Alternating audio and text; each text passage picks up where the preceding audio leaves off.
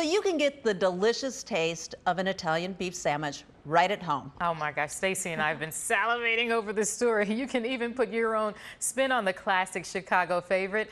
Here to tell us all about it, how to make your own, is Jimmy Buonavolonto. He is the son of one of the founding brothers of Buona Beef. So, oh my gosh, Jimmy, we've been talking about this all during the commercial break, how much we love Italian beef. So break it down for us. How do we do it at home? Because I'll tell you, I rarely even think that I can make a bologna sandwich these days, but making something like an Italian beef at home, like how do we do that?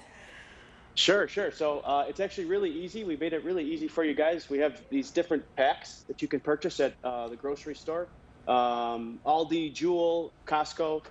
So basically different size packs, really nice and easy ovenable tray. So I have one right here. This is our party pack. All you have to do is just throw it right in the oven like this. I'm gonna throw it on in here for you.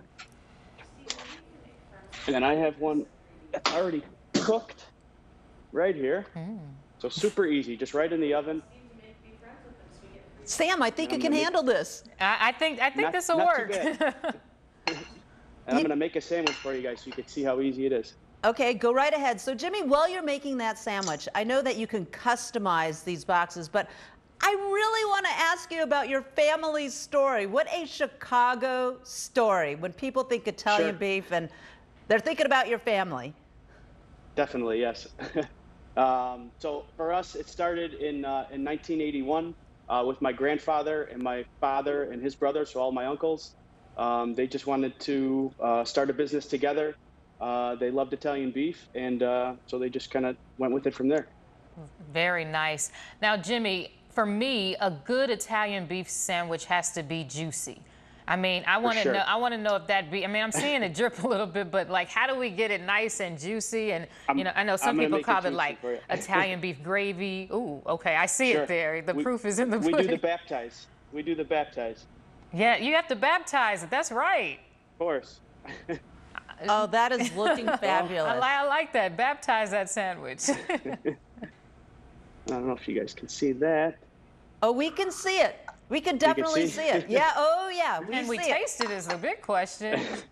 And then you gotta have a little bit of hot giardiniera on there too. Not an Italian beef without the hot giardiniera. I got that right here.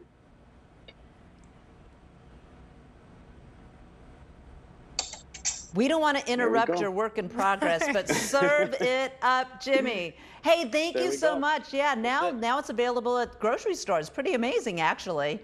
Thank you very much. It's really, thank you. Thanks for having me. All right. Stacey, did you see me? There was one point I'm like leaned over. I'm like, get it together, girl. We're going to eat at some point today. I know, just not those at this moment. No. We'll work on it. That's right.